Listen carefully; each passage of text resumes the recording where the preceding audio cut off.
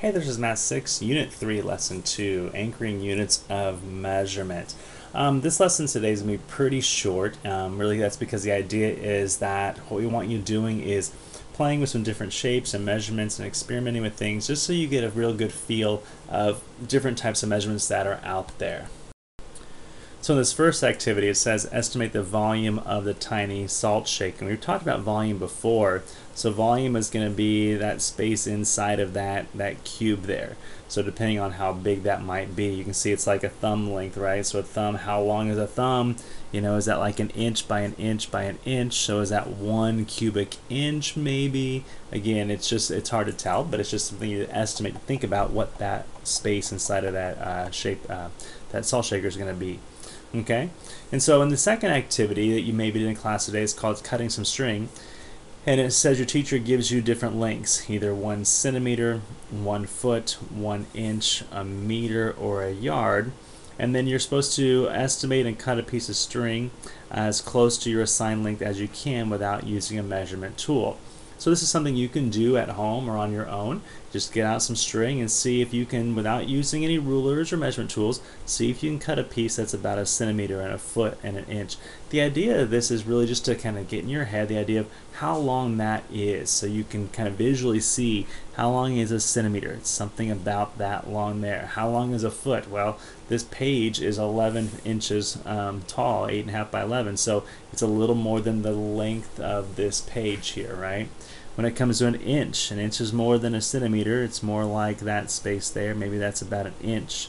A meter, you're going to take some more string there to get that meter going. We have meter sticks, and you also have yard sticks.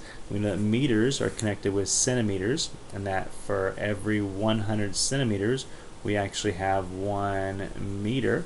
And then we know that yards are connected with feet, and that there are 3 feet inside of 1 yard. We also know that, of course, an inch is inside of a foot, and that 12 inches is inside of 1 foot. So, you know, using that, it's good to just have an idea of how long these different lengths are as you're estimating things in the real world. Okay, and so in activity 3, you had a card sort activity with just some different measurement types and different kind of things to measure and pictures, and so you had to just have a conversation about whether that object was something you would use to measure with a length or a volume or a weight measurement there, right, for how heavy something might be, weight or mass. And those are the 3 things you're looking at there. So let me just kind of skip to the summary real quick, and then we'll get on with the homework part there. So really, we can use everyday objects to estimate standard units of measurement. So it's kind of some ideas. So for lengths, you know, what might you think about? If someone was talking about a millimeter, we would compare that to the thickness of a dime. That's about what a millimeter is, right? About the thickness of even my pencil mark here. A centimeter is about the width of a pinky, and I always tell my students, just look at your pinky, and that's about 1 centimeter, just straight across that way there. An inch, from the tip of your thumb to your first knuckle, so you could use that as an inch. That works. I would always tell my kids that's a centimeter, and then 2 fingers width is about an inch. So you have centimeter and an inch there. A foot is the length of a football, or it's about the length of your foot. That's why I call a foot there. And a yard is the length of a baseball bat. So if you think about a baseball bat, you know, that would be the length of a baseball bat. Cool. A meter is the length of a baseball bat and ball, right? So it's a little bit more. It's the ball, bat, and the ball. So a meter is more than a yard. Kilometer is about how far you walk in 10 minutes. And a mile is how far you can run in 10 minutes. So it takes you, it's a little different there. So kilometer, you can walk it in 10 minutes, and a mile, you can run it in 10 minutes. Although to pass our PE testing at our school, you probably want to go a little faster than 10 minutes. Okay, volume. Milliliter is about the volume of a raindrop, so we're talking really small there. Cup is like your school milk carton.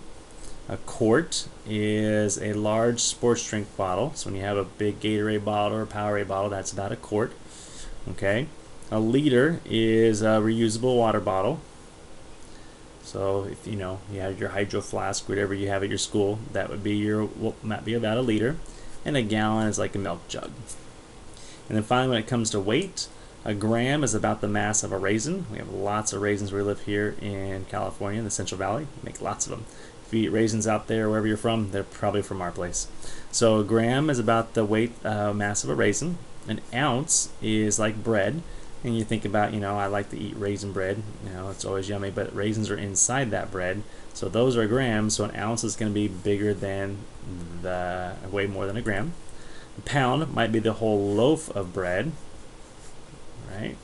So we have our whole pound of bread there.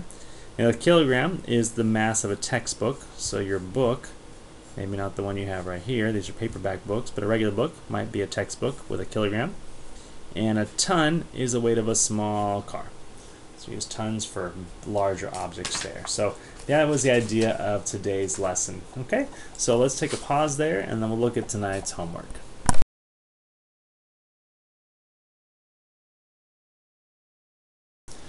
Okay, so it says to select the unit from the list that you would use to measure each object. And so we have this list right here, and we have a whole bunch of units to the side right here that you can use. And there are multiple answers. The idea is just to be able to rationalize why you'd use what you use. So length of a pencil, you might use centimeters or you might use inches for the length of a pencil. Both work fine. If I'm talking about the weight or the mass of a pencil, I would probably use grams, but I could also use ounces, right? It wouldn't be much of an ounce. It might be one, but I don't even think it's one. It'd be less. Grams would be the best one there, probably. For the volume of a pencil, I guess we could use millimeters because it's solid. So we could use millimeters for the volume of a pencil, that space there. The weight or mass of hippopotamus, I might use pounds. I might use kilograms. I could maybe even use a ton because a hippo is pretty big. For the length of hippopotamus, again, I might use feet. I could use yards. I could use meters. Those would all be okay. The length of a fingernail clipping, that's going to be smaller. That'd probably be a millimeter, probably for how long that's going to be. I might use a centimeter, but probably that might be a better choice. The weight or mass of fingernail clipping, that's pretty small, so I would probably go with gram, kind of like that raisin thing. The volume of a sink, we would talk about a volume of a sink maybe in terms of gallons, maybe in terms of liters, right? Maybe a quart, possibly, but a sink's a little bit bigger, so gallons, liters probably best. For a bowl, I probably would go with a cup. If it's a big bowl, maybe a quart, but probably more like a cup. I could use a liter, but again, that's a pretty big bowl. Length of a chalkboard or whiteboard, again, probably feet or maybe meters. The weight or mass of a chalkboard whiteboard, again, probably I would go with pounds or kilograms. And the length of the border between the United States and Canada, we would go with a longer unit of measurement, like miles or kilometers. Those would all be okay. Again, these are just some ideas of what you might use there. Okay. When this little pet hamster is placed on a digital scale, the scale reads 1.5. So there's a little pet hamster sitting inside of a hand. Now that hamster looks a little bit like a mouse, but I don't really know. I guess it's a hamster. Hard to say. I don't know. I don't have one. So what could the units be if it's 1.5? Because we're talking about weight, we have some options. We could talk about it in terms of gram. So we could talk about it in terms of ounces. We could talk in terms of pounds. Those would all work out just fine. Okay. Now a pound is much heavier, so I would probably not use a pound. It's probably too big. So the question would be, would I use a gram or an ounce? Remember, a gram we said was about the weight of a raisin, where an ounce was talking about a slice of bread. So when you think about this, and this is like the whole loaf of bread, right? When you think about the pet hamster, a little small guy there, we would probably say it's probably bigger than a raisin. It's smaller than a loaf of bread. So maybe we would go with ounces for slice of bread. That's why it's good to have these ideas in your head when you're talking about how heavy or how long or how big something might be. All right, number 3. Circle the larger unit of measure, then determine if it measures distance, volume, or weight.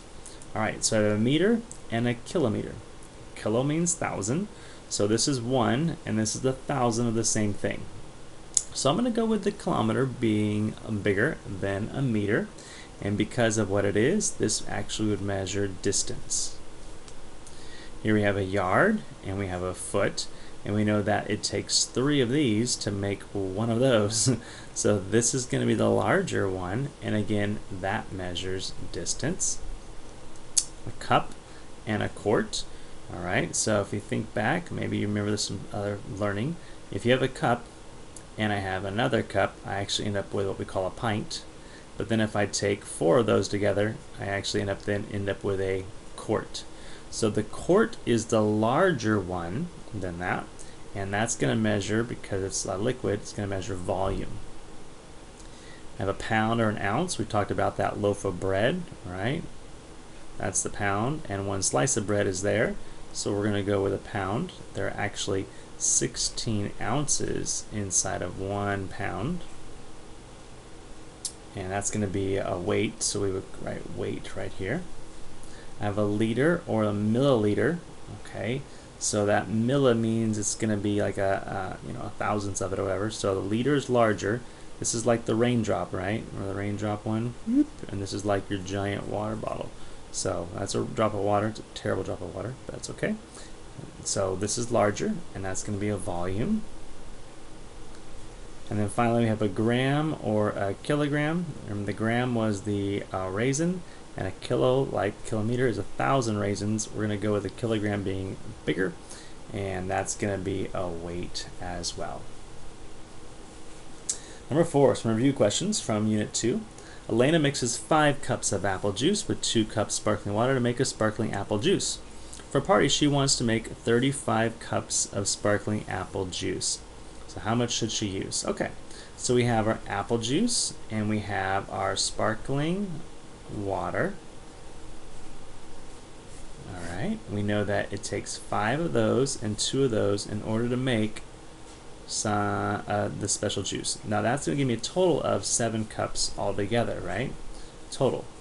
What we learned before is that I can take that same total, and if I use the right multiplier, if I multiply by, in this case here, I want to get to 35, I multiply by 5, that would tell me I'm gonna make 5 batches in order to get 35 total cups of sparkling apple juice. So I'm going to take that same multiplier, I'm going to do 2 times 5 is 10, and 5 times 5 is 25, and that's the amount of apple juice and sparkling water I would need to make 35 total cups of sparkling apple juice. Alright, number 5. Lynn bought 3 hats for $22.50. At this rate, how many hats could she buy with $60? And if you get stuck, use a table. Alright, so let's use a table. Here's our hats, here's our money, and here's how this works. We have 3 hats, and the 3 hats cost her $22.50. We know that she has $60 to work with here, right? So I have to get to a point where I can get to 60. That's my kind of goal, is to figure out how I get to 60 from what's given to me right there. Alright, so here we go. So, $22.50. Let's see if we can figure this out. If I take the $22.50 and I go, well, how much is that for 3 hats? How much is 1 hat? Okay, 1 hat in our case here is times 1/3. And if I do 1/3 of $22.50, 3 goes into $22.50, goes in there 7 times for 21, subtract, we have 15, goes in there decimal 5, so $7.50 is what I end up with for 1 hat. Now $7.50 is a nice number because when I multiply that by 2, I get 15. Multiply by 2, I get 15. I like 15 because I know that 15 times 4 is going to be 60. So now I can take this number and multiply it by 4 to tell me that I can actually get 8 hats for $60. Alright, is there a different way to go about that? There probably is. That's just one way of going about it, but that's how I did it. Okay, so this table here I wrote out, just now looking at my notes, forgetting that there is one in your book, but that's okay. Number 6, our last one today, it says light travels at 180 million kilometers in 10 minutes. That's exciting. So we know that for our speed we have 180 million kilometers. and it does that in 10 minutes. That's our minutes, that's our kilometers. How far does it travel in 1 minute? So that's 10. We're going to drop that down to 1, which means multiply by 1/10. Multiply by 1/10. So that becomes 18. So we would say 18 million kilometers. So 18 million is like this.